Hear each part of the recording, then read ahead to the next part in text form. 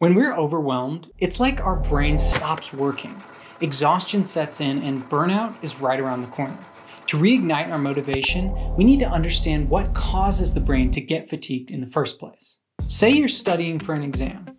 You start out first thing in the morning with a fresh mind. You're making flashcards, trying to memorize them, but around the 2-hour mark, you find it harder and harder to focus.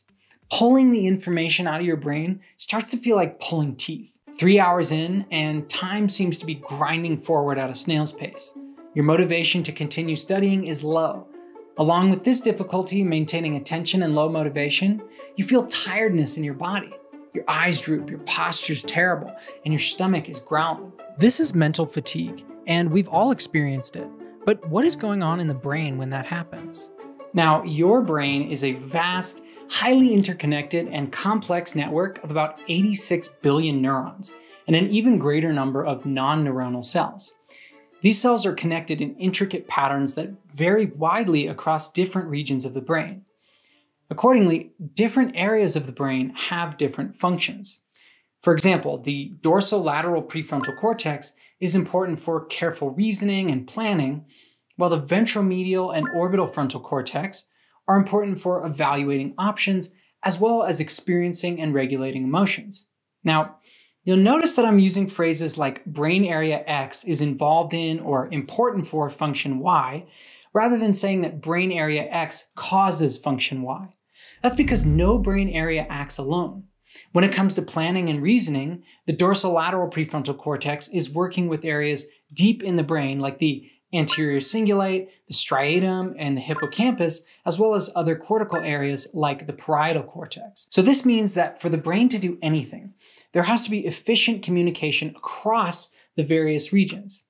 Think of the brain like a huge band, where brain regions are individual musicians and where mental functions are the songs played by the band. If one band member isn't playing his part, if he's delayed, too fast, or just playing a different tune altogether, the song is not going to sound good. If all the band members are playing at different tempos, or maybe some are taking a break while others are playing, there won't really be a song to speak of. Similarly, if the brain regions involved in a given mental function are out of sync with each other, it will be much harder for the brain to carry out that function. Now, one of the most interesting findings from the neuroscience of mental fatigue is that when we've been working on a task for a very long time, it seems that this synchronization begins to break down. For example, fMRI scans have shown that mental fatigue is correlated with lower global connectivity, higher path length, and reduced small worldness. In other words, the connectivity among brain regions that's required for us to do any kind of mentally demanding task deteriorates. Brain regions don't communicate with each other as efficiently, and the brain regions that typically show a very high degree of connectivity seem to reduce that communication. So to quickly summarize what I've discussed so far, efficient communication across brain regions is crucial for optimal cognitive function. Plus, mental fatigue is associated with reduced efficiency in this kind of communication. As we'll see later on, understanding these mechanisms is helpful for developing strategies to combat fatigue and enhance cognitive resilience. Still, none of this answers why the brain exhibits this pattern in response to prolonged effort. To answer that, we have to think about what makes us feel mentally drained. So as a quick aside, while I have a full list of references in the description of this video, I want to emphasize that I'm relying pretty heavily on a 2022 review by Albert Koch published in the journal Brain and Cognition. Okay, so let's get back to what makes us feel mentally fatigued in the first place. Like we saw earlier with the studying example, as we spend more and more time on a mentally demanding task, we get more and more fatigued and less motivated to pay attention. Yet, if you think about it, it seems kind of weird. Wouldn't you expect that if the brain engages in the same task for a long period of time, then the task would seem easier, not harder? After all, neurons are constantly forming new connections, so wouldn't the neural pathways associated with the task get more efficient over time? Indeed, that is what happens over the course of days and weeks of deliberate practice. But why doesn't it happen over the course of hours of continuous practice? Muscles provide a helpful analogy for answering that question. You can only run or lift weights for so long before your muscles get severely fatigued and eventually they simply give out entirely. This is due to the depletion of energy stores, the accumulation of metabolic byproducts, and the inability of muscle fibers to sustain prolonged contraction and performance. But let those muscles rest for a couple days, and they're not only healing, but they actually become stronger as a result. Something similar is happening in the brain during mental exercise. It's not that brain cells are breaking down in exactly the same way as muscle cells, but it does seem that an important contributing factor to mental fatigue is the depletion of a critical neurotransmitter molecule, dopamine. Optimal dopamine levels have been shown to lead to better cognitive performance and, importantly, to high levels of motivation. Dopamine tends to make us feel good, but its more direct function is to activate brain regions like the striatum and the prefrontal cortex and to help coordinate their function. These brain regions are critically important for working memory, the type of memory that we use to keep information at the front of our minds. Now, it seems that the striatum and cortex work together to gate information in and out of working memory. When dopamine levels drop too low, these corticostriatal pathways that allow for working memory seem to stop working as efficiently.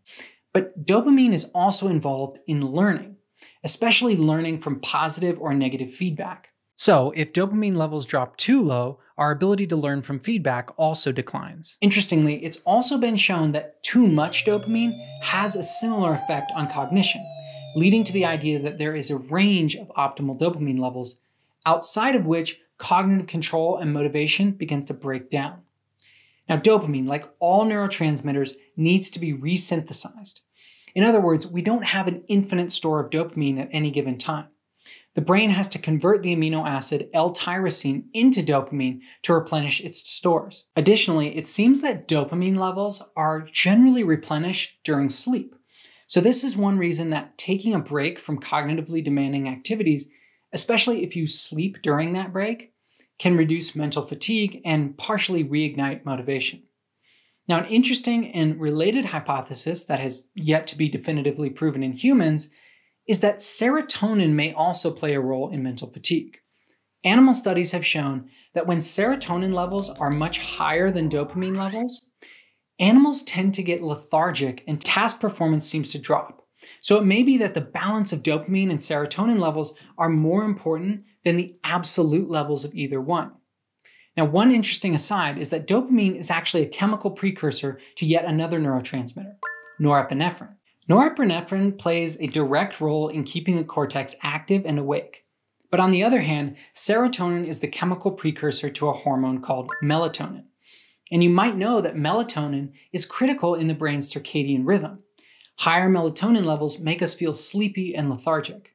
So as dopamine levels rise, the general tendency is for norepinephrine levels to rise as well. Conversely, as serotonin levels rise, the general tendency is for melatonin to rise.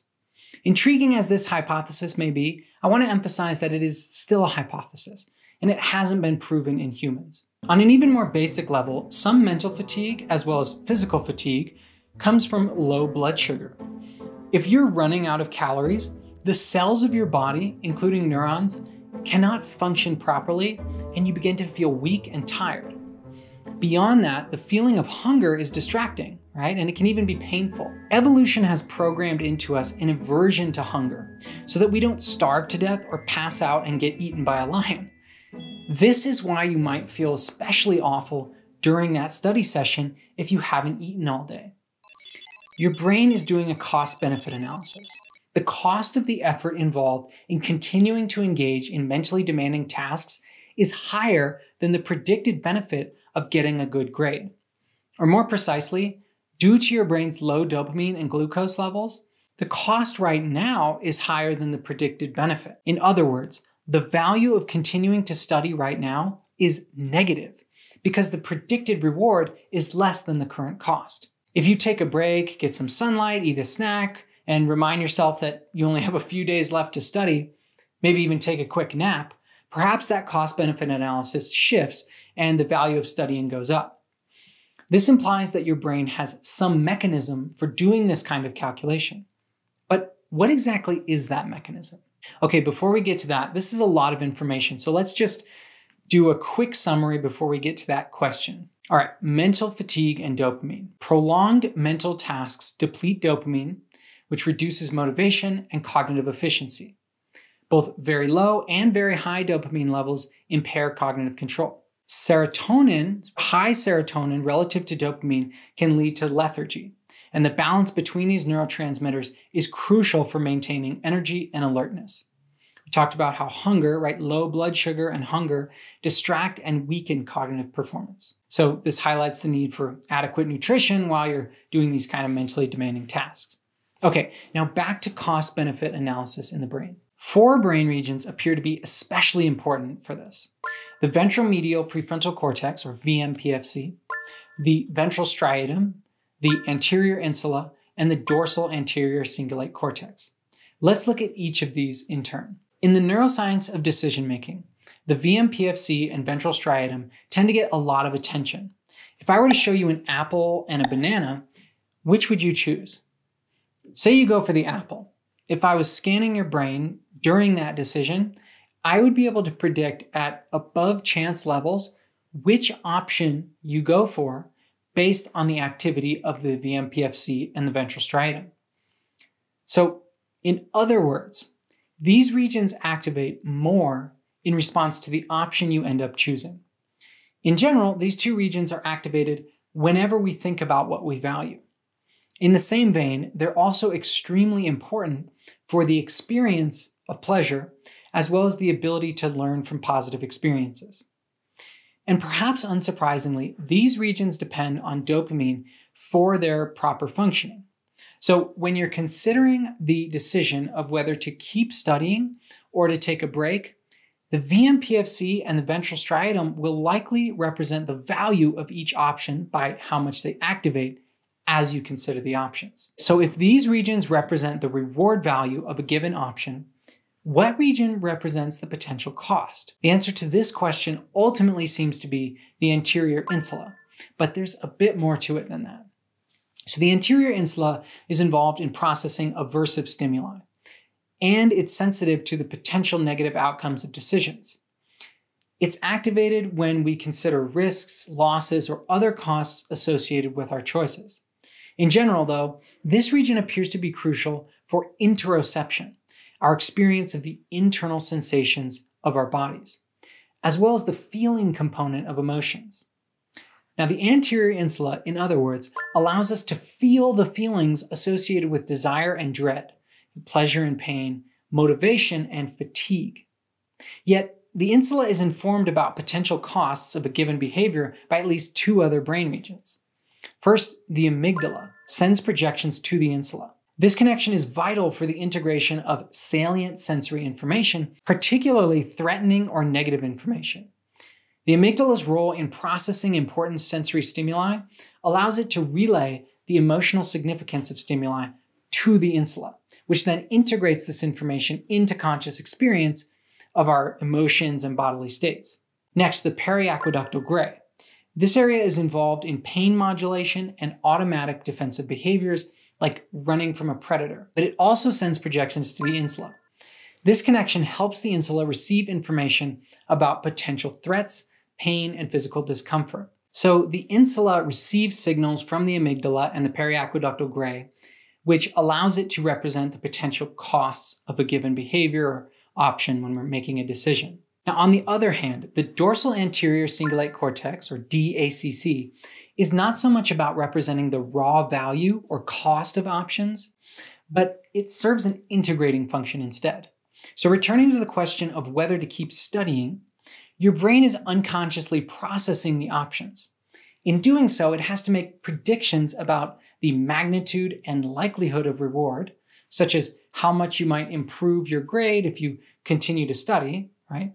But also about the magnitude and likelihood of risks, such as the possibility of, missing out on a party because you're stuck in the library. The ACC appears to contain sets of neurons that compute these variables, and they aid in the decision of which option you should choose. So based primarily on studies in monkeys, it seems that certain populations of neurons in the ACC increase or decrease their activity in accordance with either the magnitude of a reward, the likelihood of a reward, the magnitude of punishment, or the likelihood of punishment. But in other words, One population of neurons is calculating how much you might improve your grade. A second population is calculating how likely you are to actually improve it. A third is calculating how bad it would be to miss out on that party. And a fourth population is calculating how likely you are to miss the party. The frontmost portion of the ACC, known as the rostral ACC, is where these individual calculations come together into a final evaluation. This overall evaluation is essentially your decision. The rostral ACC allows us to compute the overall value of very complex and context-laden choices. Interestingly, the rostral ACC is right next to the VMPFC, and some scientists actually group these two structures together because of their similar functions and locations. Now, it's important to note that this kind of value calculation, which takes the likelihood and magnitude of risks and rewards into account, is crucial for motivation. Studies have shown that lesions to the ACC often result in deficits of motivation. These can be mild or severe depending on the extent of the damage. So the person can be either less likely to carry out motivated behaviors in the mild cases, or they can feel as though they completely lack the ability to do anything but that which is required to survive in the most severe cases of damage. So even your decision to get out of bed this morning relied to some degree on the ACC. Now, perhaps the most interesting thing about the ACC is that it seems to be a kind of interface between the cortex and subcortical regions of the brain. After all, the ACC by itself is unable to actually cause the body to take action. Now, this raises a question. How does all of this cost-benefit analysis actually feed into our behavior? It seems that the ACC communicates with the dorsolateral prefrontal cortex, which essentially allows the brain to hatch a plan for behavior. After that, the PFC sends these signals to the motor areas of the brain located just behind it, which effectively converts the abstract plan into concrete patterns of action to be taken by the body in order to accomplish the goal.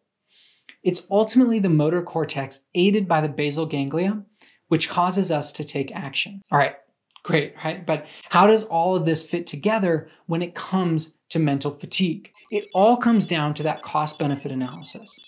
If the benefits of continuing to study are evaluated as higher than the costs, then you'll feel motivated to continue. If the costs outweigh the benefits, you'll feel mentally fatigued and want to stop. Now, it's important to remember that the benefits are not confined to better grades or other extrinsic rewards like, impressing your teacher. Instead, the benefits can also include intrinsic rewards, like the enjoyment you get from learning about this particular subject for its own sake. Similarly, if you don't really care about the subject, the benefits will seem lower and you'll get mentally fatigued more quickly. So mental fatigue is a kind of emotional state that arises when the costs of a given behavior seem to outweigh the benefits. All of this calculation comes together in the ACC, which then feeds a decision about what to do into your frontal cortex, and you feel fatigue in your body thanks to your insular cortex's representation of this mental state. Okay, at the beginning of this video, I said that by understanding the neuroscience of fatigue, you could reignite your motivation, reduce mental fatigue, and ultimately avoid burnout. So let's now look at how to take advantage of everything we've discovered in this video. First, stay well-fed and well-rested. Early on, we saw that our energy level has a lot to do with mental fatigue. Low blood sugar means that your neurons aren't getting enough energy and it makes you more distractible. So the first step to avoiding unnecessary mental fatigue is to eat enough calories for the activities you're engaging in. The precise number of calories and the type of food you should eat and how often you should eat throughout the day, right? These will all be determined by your specific lifestyle and the amount of exercise you do and even just your biology. But in general, avoiding junk food with a lot of sugar or otherwise empty calories is a good rule. So for me, I keep a bowl of peanut packets on my desk, so I always have access to a protein-dense, low-sugar snack when I start to get tired or lose focus. But hydration is also super important. Personally, I drink about 2 liters of water in the first 7 hours of the day. which I have found helps me feel more energized. Okay, but it's not just calories and water, because sleep is a major motivation booster and it helps to prevent unnecessary mental fatigue. Lack of sleep is associated with higher levels of mental fatigue. So sleep is crucial for a few relevant brain processes we've already discussed. For example, adequate sleep helps brain networks work efficiently, partly by clearing out metabolic waste products during NREM sleep, and also consolidating neuroplastic changes to the relevant pathways during REM sleep. Additionally, sleep seems to be important for restoring levels of the neurotransmitters like dopamine, right, which tend to get depleted throughout the day. As we've seen, dopamine is crucial for circuits that are involved in motivation and preventing the feeling of mental fatigue. Okay, so second, regular breaks. One way I took breaks in college was using the Pomodoro technique. So that's 25 minutes of focused work followed by a 5-minute break. Or you can take longer breaks after, say, 90 minutes of work. It's important that during these breaks, you don't do something that involves a lot of attention. So instead of watching videos on your phone, try taking a walk or meditating.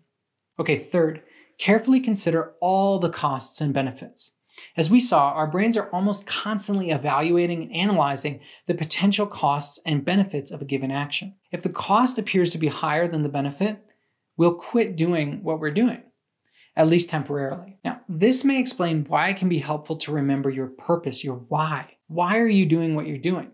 What is the ultimate driving purpose for your behavior? What goals are you pursuing, and how does this behavior contribute to them? What are you giving up by engaging in this behavior? Is it worth it to give that up? Now, here it's important to think long-term, but to also be compassionate toward yourself. Sometimes the most important thing is not to force ourselves to keep working at a task, but instead to take time to replenish our energy, enjoy other aspects of life, and then return with a fresh mind. Other times, it'll be important to push through, to give up other potentially valuable experiences, and to remember that you will eventually give yourself some breathing room. By consciously bringing all the costs and benefits to mind, you'll give your brain a better chance at making a truly rational decision, rather than acting on the immediate feeling of the moment. Okay, fourth, reduce unnecessary stress. It's important to not add more to your plate than necessary. Mental fatigue is a natural result of doing a cognitively demanding task for an extended period of time. But the time it takes to become fatigued is shorter when we're stressed. Of course, you cannot avoid stress entirely, but sometimes we work against ourselves by not engaging in healthy practices that would reduce our baseline stress level.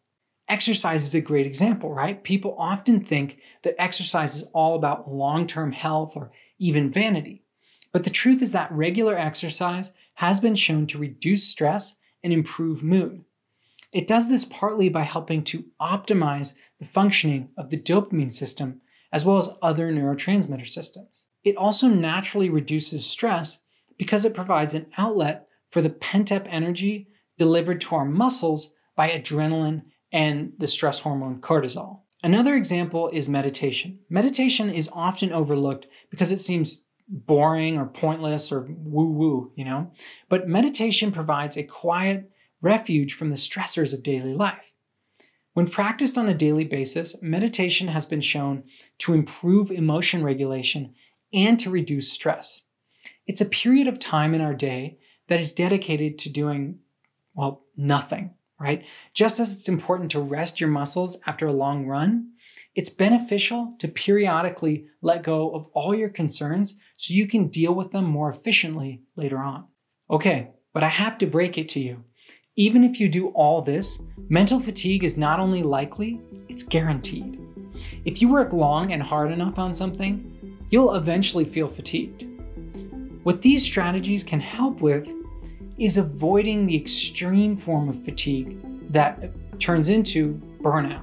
Now, burnout is a state of chronic physical and emotional exhaustion, which is often accompanied by feelings of cynicism, detachment, and a sense of ineffectiveness or a lack of accomplishment. It typically results from prolonged stress or overwork, especially in a demanding environment. And it can significantly impact your mental and even your physical health. So what happens if you do get burned out? What if you're already burned out? Maybe you faced a recent disappointment or a serious failure or even a loss. What then? How can you bounce back when things seem hopeless? For that, I highly recommend checking out my video on the neuroscience of resilience.